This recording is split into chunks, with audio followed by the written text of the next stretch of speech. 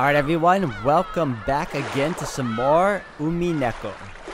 After all these countless deaths and pointless ones at that, we came to a point where the characters here decided to go to the one place that has always been a source for everyone's, I guess, irritation, annoyance, and whatnot, which is Kinzo's room. Because apparently it's the only place that's considered the most protected. Even though Kinzo himself is long gone, probably because he left the room in the first place. So we're going to continue on from there, guys, and pretty much see how it goes from there. Alright guys, and we are back. お父様が何らかの方法で自ら書斎を出て、外で襲われた可能性も否定できません。That crazy theory had just been what I came up with to stop the argument. However, just as Auntie Ava had said, even though that trick would work, I can't begin to explain what motive could have made Grandfather do something so awkward to sneak out of his own study. Plus, that trick of hiding under the bed and waiting for the receipt to be removed before escaping couldn't have been used unless Grandfather had known that the receipt was wedged in the door. Auntie Ava hadn't pointed out that last part, but it's clear how absurd the theory was. Then does that mean that as Auntie Ava claimed that the door was sealed and it was a locked room? Is it a doubtless fact that Aunt Nazi was the culprit and that the room was a locked room? If Auntie were here now, she would probably make that claim openly and do me the favor of blowing my strange theory away.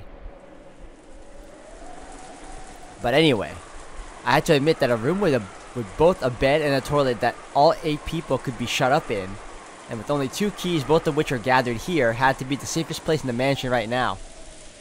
At the very least, I figured this would be better than shutting ourselves up in the parlor again and saying nothing went wrong while we were in there before. No, wait. Were we safe only because we were shut up in the parlor?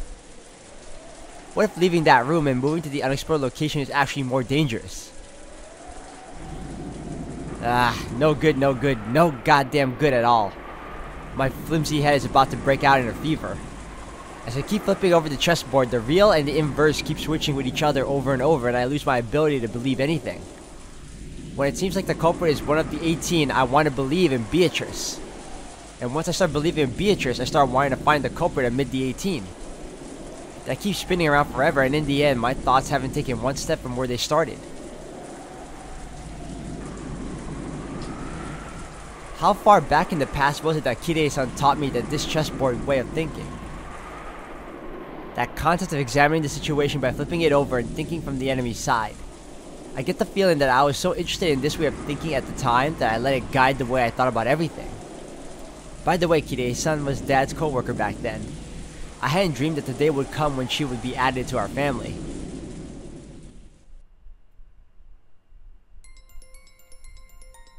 Didn't Kirei-san tell me something? I get the feeling she once said that while this chessboard thinking was one way to look at things, it wasn't all-powerful by any means. And in fact, it was actually bad to rely on it too much. チェス盤思考ってのはね、昔本で読んだゲーム理論というものを私なりに解釈したものよ。とても面白い学問だから、バトラ君も大学に入ったら挑戦してみるといいわよ。ぜひやってみたいっす。それを勉強して、チェス盤思考をもっと鍛えたら、どんな相手の手の内も読めるみたいで楽しいじゃないっすか。でもね、盲信しちゃダメよ。ゲーム理論は非常に奥深く複雑な学問なの。チェス盤思考はその上辺だけを私なりに解釈した考え方に過ぎない。バトラ君が想像するほどに相手の手の内を読み切るには相当の勉強が必要よ。しかも、チェス盤理論は応用の利く便利なものではあっても完璧ではない。便利ではあっても弱点が多い。弱点？ええ。チェス盤思考の基礎はゲーム理論。ゲーム理論は突き詰めると数学に行き着くの。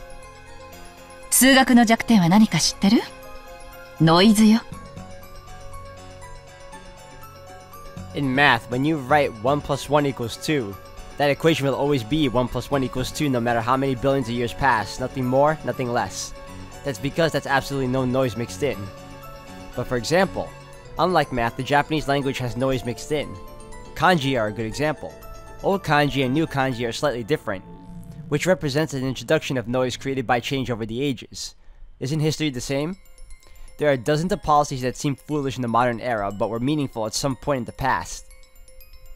Because the rules of chess are fixed, when a pair of experts are discussing one particular position, it's possible that they could reach the same conclusion whether they're from 100 years in the past or 100 years in the future.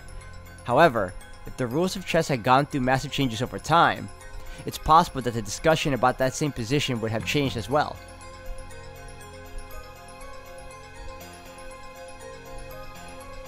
その通り。人の世の事象は本来ノイズだらけなのよ。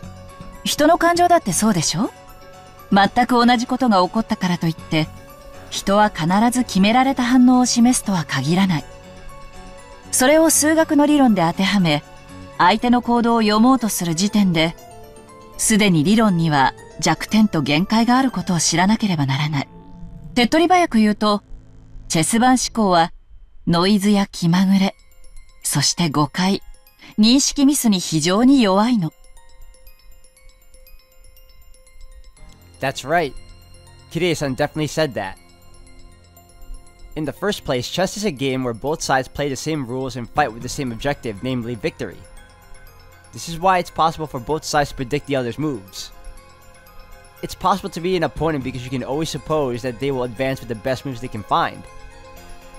But what if the opponent is fickle or a little tired and makes a move that can hardly be called the best? Or maybe, what if the game actually has special rules? Only the enemy knows them and they can make use of something unknown to you. In fact, what if the opponent actually has some goal other than victory? Think from your enemy's perspective.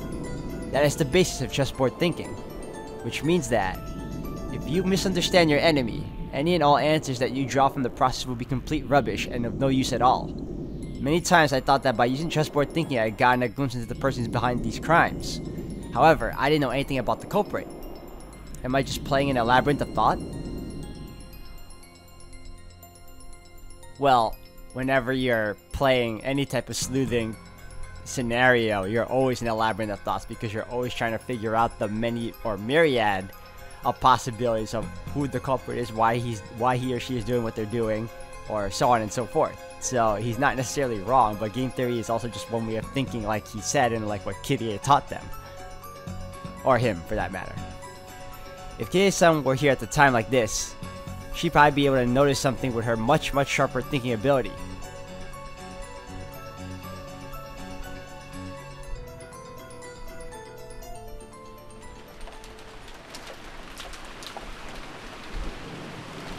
Jessica never warmed to the idea of moving into grandfather's study. But in the end, Aunt Natsu persisted and we decided to move there. Everyone was already trapped by paranoia. Kumasawa-san had prepared dinner once already, but after the incident involving George Anaki's parents, the kitchen and the parlor had become temporarily devoid of people. Someone said that it might have been poisoned at the time. Because of that, we were unable to even touch the food that Kumasawa-san had taken the trouble to make for us. The manner in which the first 6 had been killed was still unknown, but there was a possibility that it was poison. And indeed, by this method, even a single person would be able to carry out the murder of 6 fully grown adults. Furthermore, this idea made it seem like there was only a single culprit who was also afraid of Aunt Natsuhi's rifle, and this is very good for our emotional stability. But the fatigue and the hunger were even harsher than we had imagined.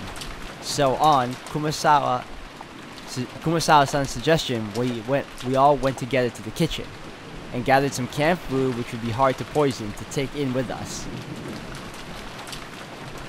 All of Kumasawa-san's efforts to reward us with at least a nice dinner on this savage day regrettably came to nothing. The food piled up in the serving cart looked just a little sad.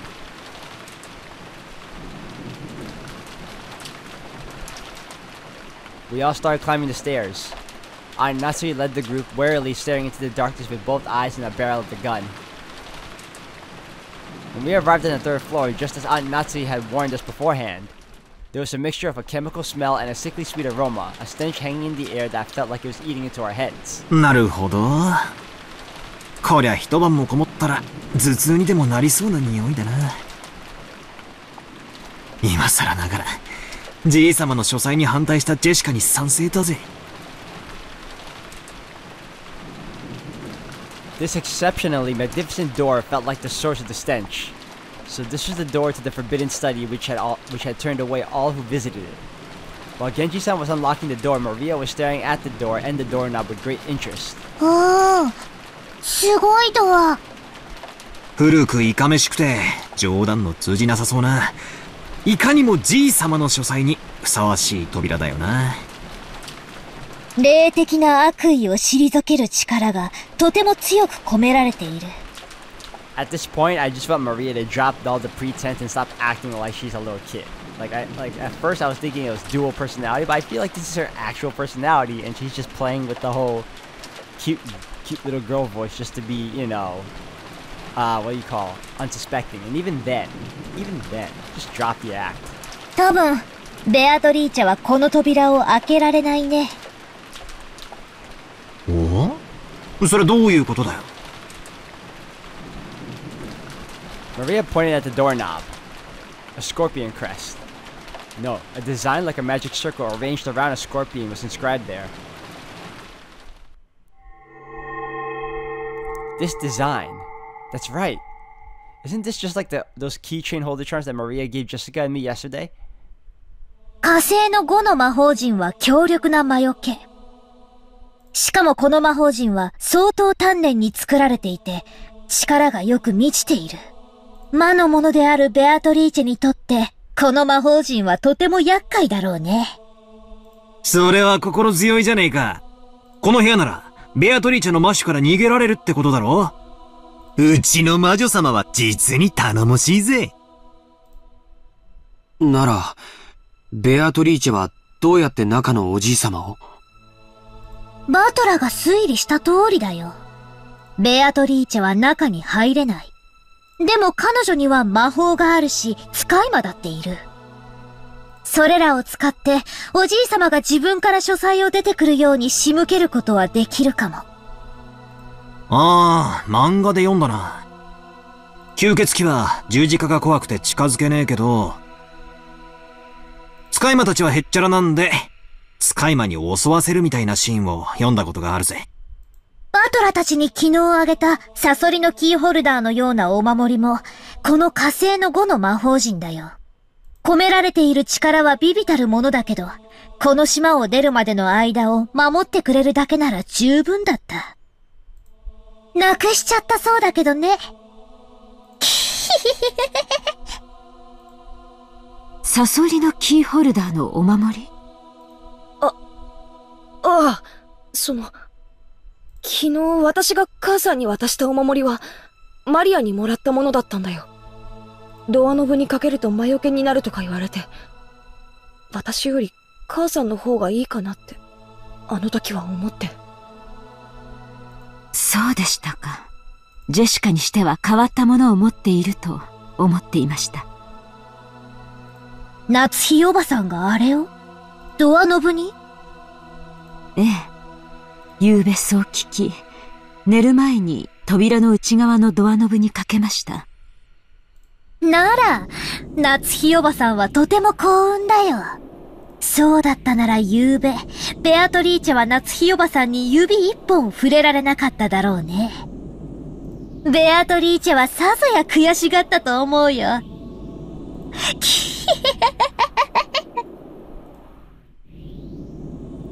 Beatrice annoyed?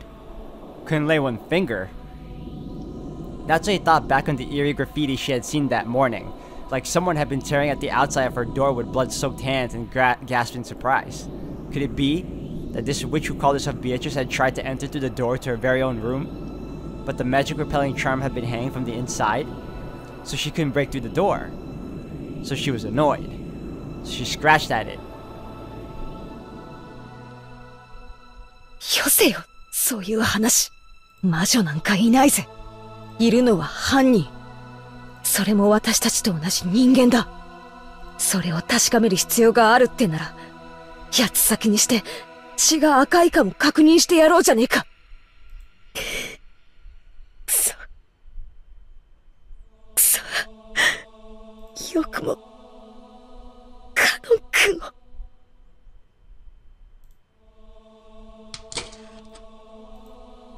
Genji unlocked the door. The 8 entered Kinzo's study.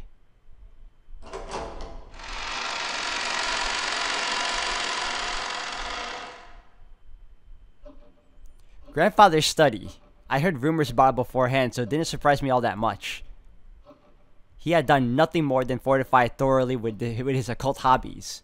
If grandfather's hobby had been chasing after pop idols, these walls might have been buried beneath idol posters.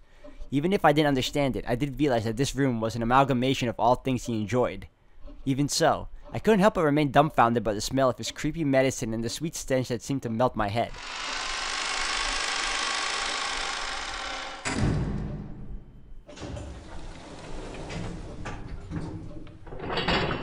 That's one super lock. When the door closed, it automatically made a clunk. I see, this is the auto lock that's activated whenever the door is closed. And there were only 2 keys which could open this door from the outside, both of which were in this room. In other words, this room had become a locked room. The shutter, the receipt, the chain, and now the auto lock. This 4th door had been locked in the most magnificent fashion yet, constructing a locked room in a perfect form that none could argue with. Just to make absolutely sure that the room was secure, we checked all over for ways in or out. The windows were tightly locked. That should have been enough, but just in case, we tried knocking all over the walls. Well, there might be a hidden passageway too. After all, there had been whispers that there might be a hidden door in this room, but we couldn't find anything suspicious. Grandfather's study was very large. Even though we called it a study, it wasn't really a single room.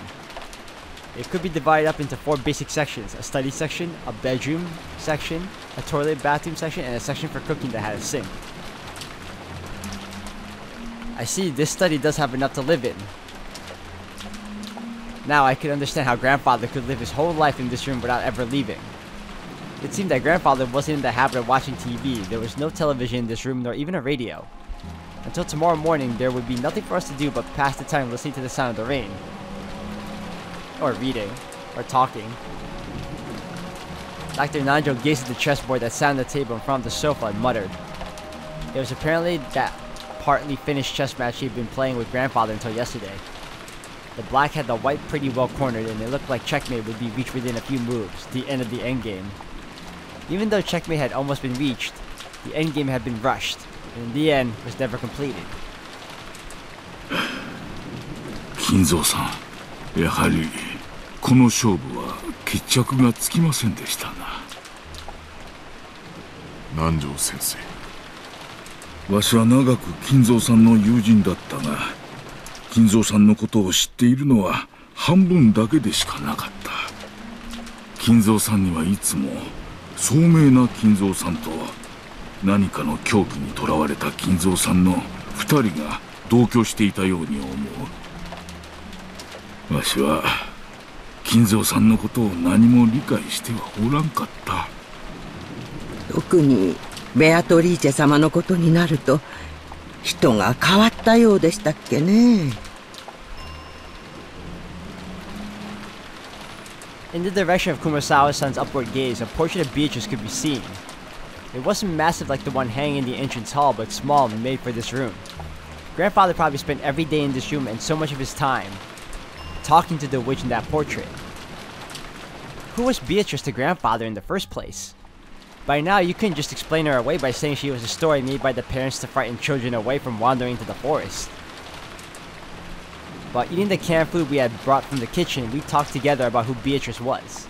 Whether the culprit was Beatrice herself, or someone pretending to be her. Whether they were a witch or a human, the lady in this portrait was strongly related to the basis and background of these crimes. You couldn't talk about them without talking about her.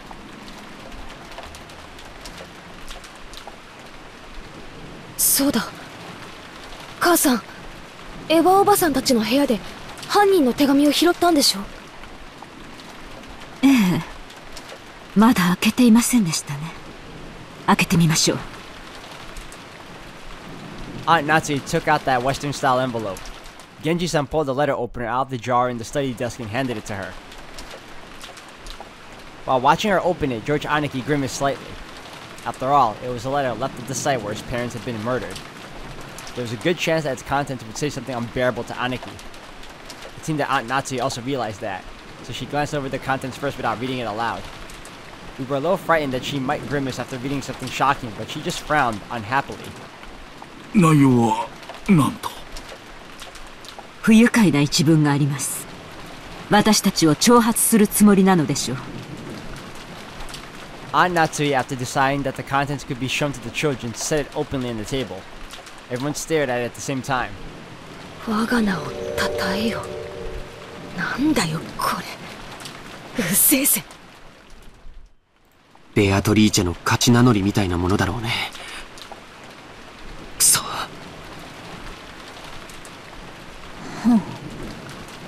大方、また怪しげな魔法陣でも出てくるのを期待してたんだろう。魔法陣ではなかったけどね。想像は裏切られなかったよ。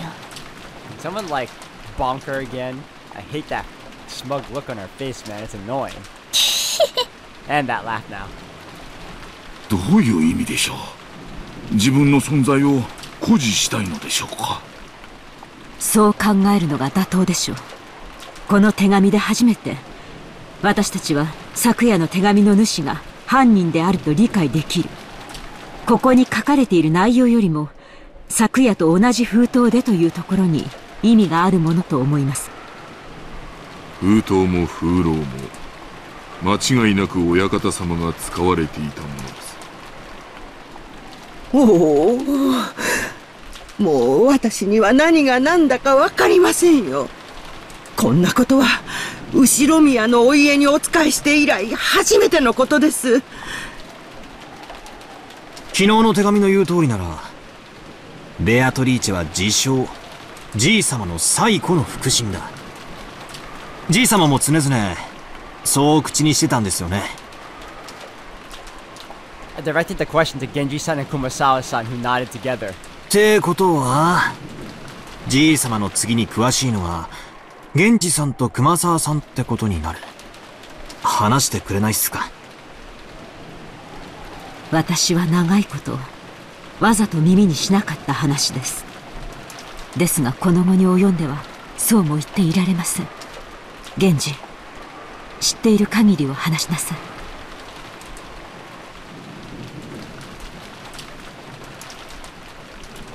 Genji-san didn't answer.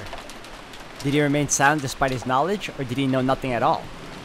Still, I had a good guess. The ghost story of the witch Beatrice had long been defined among the servants. Deified, sorry. They had probably been very close to grandfather too and his occult hobbies. So there was a good chance that he'd been indoctrinated with even weirder things and had increasingly come to deify the witch. As grandfather's most trusted servant who had sworn loyalty to him, he might be the most influenced by the witch illusion that grandfather had created. So there was only one reason for Genji-san to remain silent. He could say it, but it would definitely cause a backlash, so it was better if he kept his mouth shut and it wasn't like he would believe him anyway. Something along those lines. Only a short while ago, Maria had been more than willing to speak bluntly and unrestrainedly, and that had earned her a scuffle with Jessica. It was natural for Genji-san to keep his silence.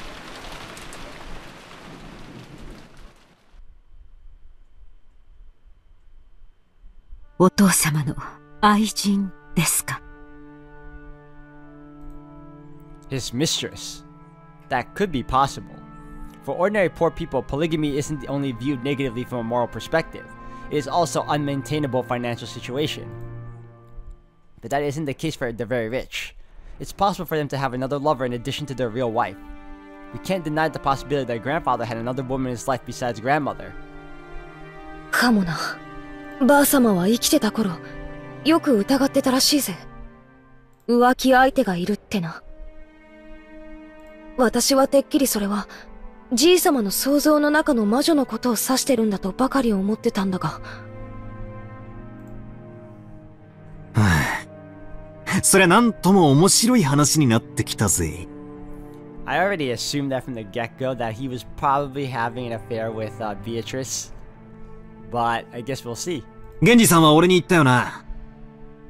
ベアトリーチェはこの屋敷ができる以前からじい様に仕えてたって。お屋敷が竣工したのは昭和27年と聞いています。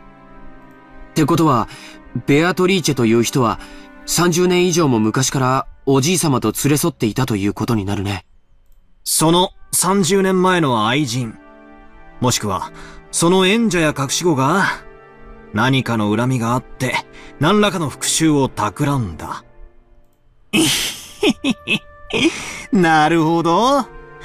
洋館ミステリーっぽいありがちなストーリーになってきたじゃねえか。汚らわしい話ですが、一番納得できる筋書きです。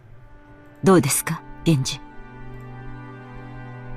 おそらく親方様に恋愛の感情は終わりになられたでしょう。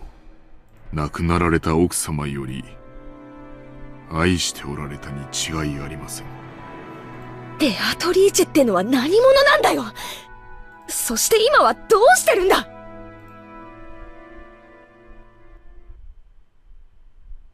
お屋敷ができるより前にお亡くなりになったと聞いています。すでに死んでいる？はい。親方様は大層深く悲しまれ、ベアトリーチェ様を蘇らせる方法として黒魔術に傾倒なさっていったのです。親方様はベアトリーチェ様を心の底から愛しておられたのです。このような狂気に駆り立てるほどに。As Genji-san said this, he spread his arms as though asking us to look at this room filled with the signs of grandfather's madness.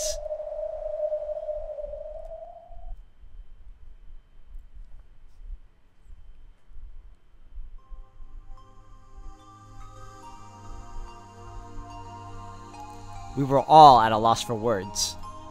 Before this, his black magic hobby was nothing other than creepy, and we had found it impossible to understand what drove him to devote himself to it.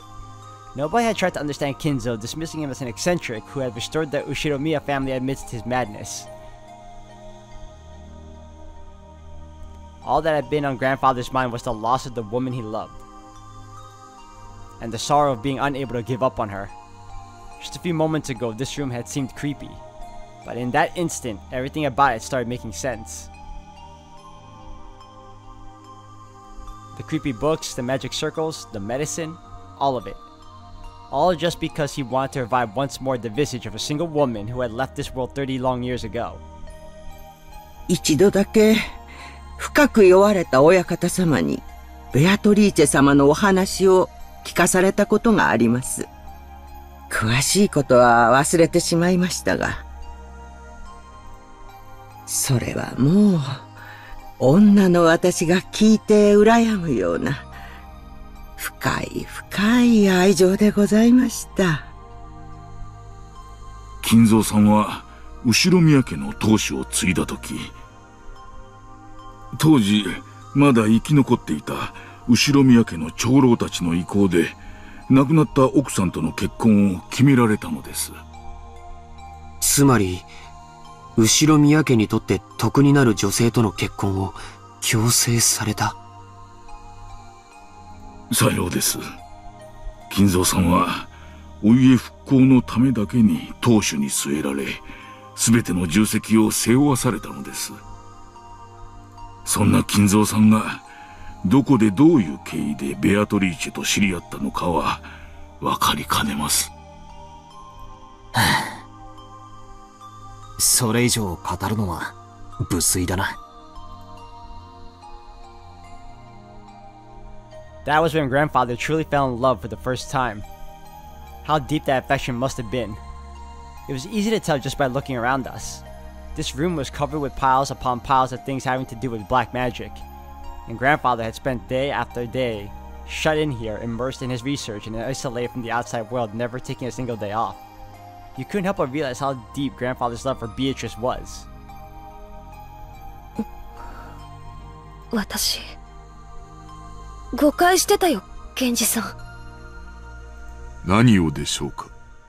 私、使用人の人たちが魔女を問診するのは、じい様の気持ち悪い黒魔術趣味に感化されてるからじゃないかって、ずっと思ってきた。違ったんだな。Perhaps they had been acting as though at least Beatrice's soul had been restored, and existed inside this mansion in order to soothe grandfather's heart. With closed eyes and an expression as though he was remembering something from the distant past, Genji maintained his silence. He probably felt that to confess that would be to betray his one and only master in the most serious way, even though that person was already dead. Beatrice had revived as a witch, and she is in the mansion even now. That was his mantra, what he had believed, what he had made others believe. Alright guys, I'm going to end the video here for today. Thank you all for watching. When we come back, we're going to continue on and see what happens as they are stuck in Kinzo's locked room with all of his various love and effort for Beatrice at that. So, if anything else, thank you all for watching. Thank you all for the love and support. And I'll see you in the next one.